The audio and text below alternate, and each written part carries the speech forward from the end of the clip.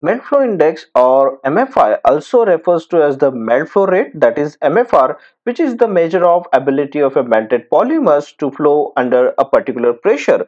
My name is Jagadish Atole, and in this video we will discuss about one of the most frequently used term in a polymer, that is MFI or MFR, which is the measure of the ease of flow of melted plastics, and it represents a typical index for a quality control of a thermoplastics.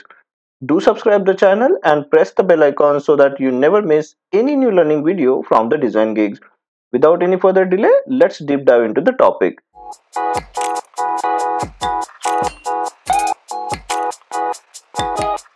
On polymer technical datasheet, you might have seen these melt volume rate or melt flow index MFI values mentioned with some temperature and weight value. So what is this melt flow index or MFI? The melt flow is a measure of ease of flow of a melt of a thermoplastic polymer, and it is defined as the weight of a polymer in grams flowing in a 10 minutes through a die of specified diameter and length by a given weight at a given temperature. Or it is defined as the measurement of a rate of extrusion of a molten resin through a die of a specified length and diameter under prescribed conditions of a temperature and pressure in 10 minutes. And the unit of MFI is gram per 10 minutes. Basically, the MFI is the measure of the ability of a melted polymers to flow under a particular pressure, and it is one of the most frequently used tests to provide a quick index of a processability and the product quality control. The melt flow index tester help us to evaluate the flow properties of a molten plastic, as a MFI acts as an indicator of the flowability of a thermoplastic materials. And there are several many researchers that established a relationship of a melt flow index with the several mechanical, chemical, and thermal properties such as yield stress and the viscosity. So this test setup of a melt flow index tester, which is also called as an extrusion plastomer, and the test is performed according to the ASTM D1238 standard or ISO 1133. This ISO 1133 is for the determination of the melt mass flow rate and the melt volume flow rate of a thermoplastics. These two standards are used worldwide for MFI testing. A small amount of polymer, around 4 to 7 gram, is taken in the apparatus, and a die with an opening of a typically 2 diameter is inserted into the polymer apparatus or this MFI tester apparatus. Now the material is packed properly inside the barrel to avoid the formation of a air pockets. Then a piston is introduced, which acts as a medium that causes the extrusion of a molten polymers. Then the sample is preheated for a specified amount of time and a defined temperature according to the materials, and generally the sample is heated above its melting temperature or the softening temperature. The standard temperature is 190 degrees Celsius, and after preheating the sample, a specified weight is introduced onto the piston. The standard weight are used like 2.16 kg and 5 kg, but different weights can be used based on the material, such as like we can use the weight of 0.325 kg, 1.2 kg, 2.16 kg, 3.8 kg, 5 kg, then 10 kg or 12.5 kg and 21.6 kg.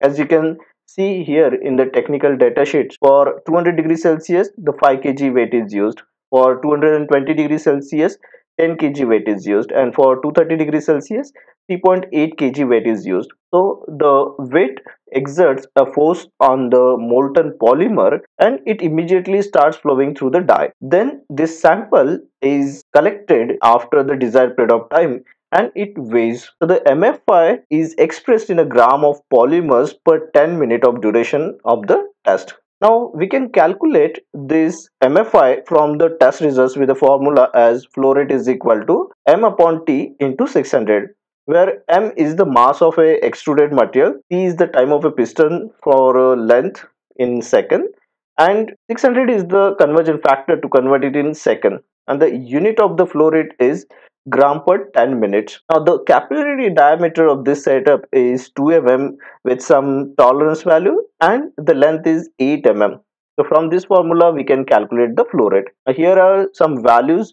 of the melt flow index of some materials.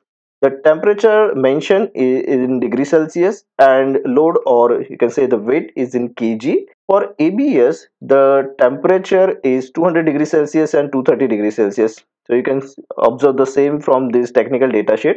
So the reading is mentioned at a temperature and a load like 200 degrees Celsius, 5 kg load, 220 degrees Celsius, 10 kg load, and 230 degrees Celsius, 3.8 kg load.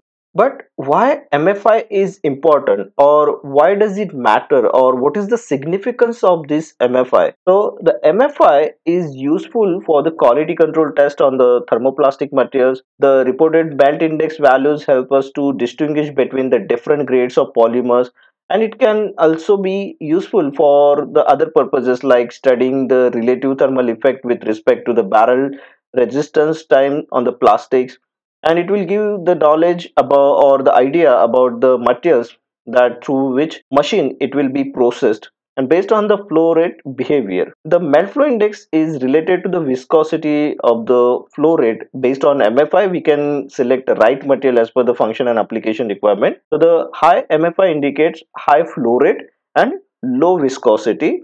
Similarly, the low MFI indicates the low flow rate and high viscosity. So in short, the MFI is valuable test for quality assurance, and it is used to for the great differentiation of a materials or the identification of a raw materials. And there are some factors which can influence the MFI reading or MFI values like preheat time or the moisture content or the packing and volume of a sample. Now in this, if the cylinder is not preheated for a specified length of a time, so this will cause the flow rate to vary considerably.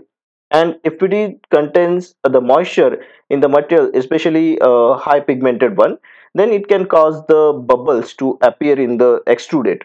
The weight of the extruded significantly influenced by the presence of a moisture content. The sample resin in the cylinder must be packed properly by pushing the rod with the substantial force to allow the air entrapped between the resin's pallets to escape.